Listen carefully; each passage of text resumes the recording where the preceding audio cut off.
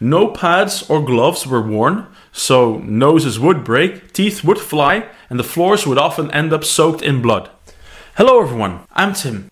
I feel it's time to bring you another profile of a prolific karate master. So let's go for one of the most influential high-ranking Wado Ryu masters, Suzuki Tatsuo. As usual, my main sources can be found in the description, but let me first tell you it's hard not to be biased when objective sources are scarce. Professor Suzuki was a Japanese master who was one of the main agents in the spreading of Wado Ryu throughout Europe and the United States. He was born in 1928 in Yokohama and had a great interest in kendo and judo as a child. His father was a fun-loving man who owned a successful restaurant that offered food and entertainment to the rich and famous until the war ended this. Everything became militaristic, and teachers were looked upon as gods, almost like the samurai and their lords. The young Suzuki desperately wanted to become a soldier and was raised with the Bushido code. To die for his emperor and country was the highest honor. He was too young though, so the teenage Tatsuo had no other choice but to turn to martial arts instead. By the time he was 14, he started studying karate and he would become a lifelong karate student. When the war was over, Suzuki started working at an American army base as a cleaner. There, he found out that the Americans weren't the monsters he was told to believe. He decided to learn English at the local YMCA, but when he found out they also taught karate there, he forgot about the English and just wanted to learn karate. He was taught by Mr. Kimura, one of Otsuka's best students, and very quickly began to devote most of his waking hours training karate.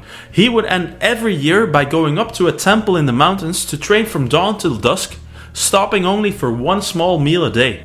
His training day would start with a run, followed with a little meditation, and after this he would work on his kicks. Then 3 hours of sparring with his fellow students, and finally kata.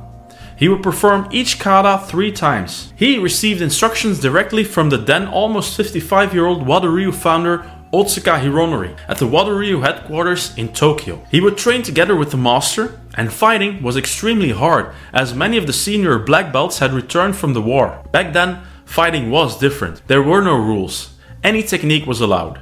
Kicks to the groin, strikes to the eyes or throat, and so on. Contests would be held against students from different styles, and back then it was easier to tell the differences between the various styles. So Shotokan fighters fought stiffly, requiring much room. Goju fighters, they liked to get in close, and Wado Ryu fighters were somewhere in between. No pads or gloves were worn, so noses would break, teeth would fly, and the floors would often end up soaked in blood. Eventually the heads of the styles got together to devise rules, not for the safety of the fighters, but rather to prevent potential new students to be scared off. He reached 3rd dan in 1948 and was awarded a 5th dan 3 years later in 1951. Now this was the highest grade available in Wado Ryu at the time. He was given this grade for his outstanding courage and ability. After his competition period, he traveled around with Otsuka and some other students, performing demonstrations and teaching all over Japan and also in Hawaii. In the early 60s, he was sent out by Otsuka to spread Wado Ryu all around the world.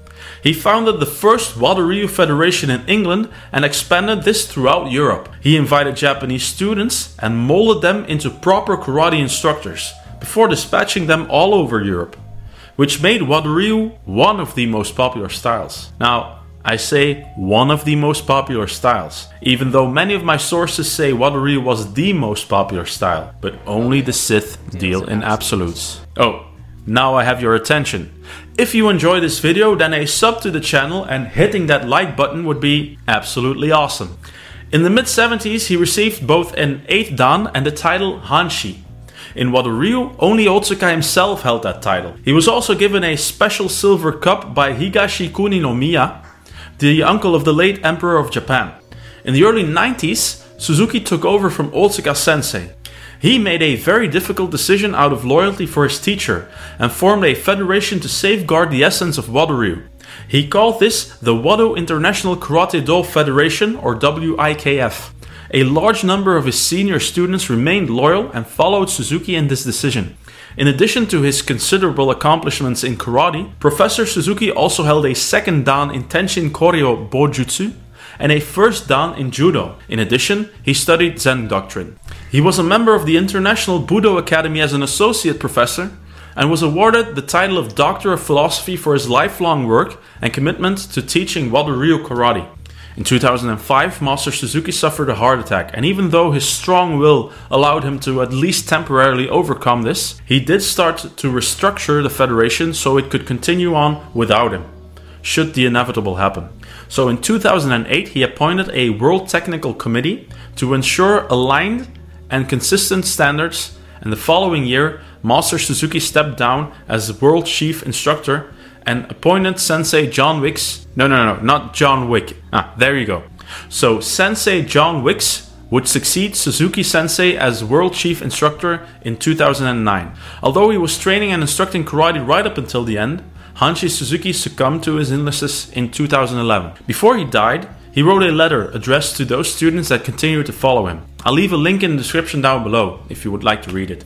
I would advise you to not get caught up too strictly in his claims that what he did was the only way and that others were wrong. Remember, Master Suzuki lived his life totally convinced that his way was the only correct way. You should also remember that Suzuki was a Japanese man born in a time when Japan was a highly militaristic country. And as I said before, teachers were looked upon as gods. Today, things are different, but it's hard to remove certain ways of thinking completely. I'm not defending this, but I won't condemn it either. I would just say, read the letter as a love letter to the art he dedicated his life to. He had been learning Wado Ryu from the age of 14, taught by the founder of the style himself, and made it his mission to spread the style all over the world. By the time he wrote the letter, he had been studying it for almost 70 years. It's therefore only natural that he would be convinced only his way could be the right way. And who are we to argue with that? Suzuki's life goal had been to protect Wado Ryu as he'd been taught by Otsuka himself. And his spirit lives on through the WIKF and the millions of karate students across the world who learned, trained, and were influenced by one of the greatest martial artists of the 20th century, Grandmaster Suzuki Tatsuo. I feel intrigued when I learn about people who can dedicate their life to something they are passionate about. Even if it can get a little preachy, that's just a part of it. Of course, you can hardly learn about Wado Ryu without learning about Otsuka Sensei. So click here for his life story. For now, let me wish you a wonderful day, and as always, thanks for watching. When Chuck Norris writes a letter, he makes the paper bleed.